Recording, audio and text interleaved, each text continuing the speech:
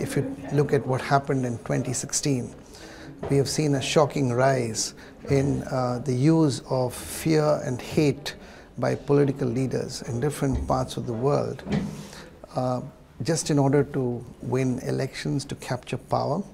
They've ended up polarizing societies.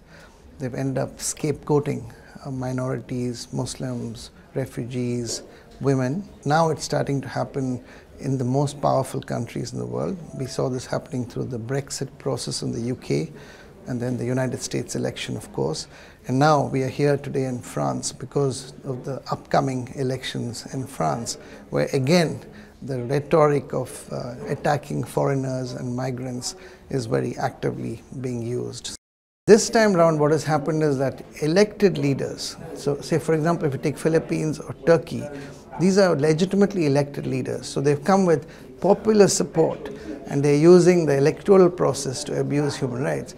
But the most scary part is that the countries which were traditionally seen as champions of human rights, say France and UK and the United States, Western powers, now they are going down this route. And the good news is that people are not accepting this. So even where leaders fail, people are standing up. People are standing up in the US. You saw the women's march. You saw people rushing to the airport when these people are being pushed out. This is the same thing we saw in Hungary when Orban is pushing refugees out.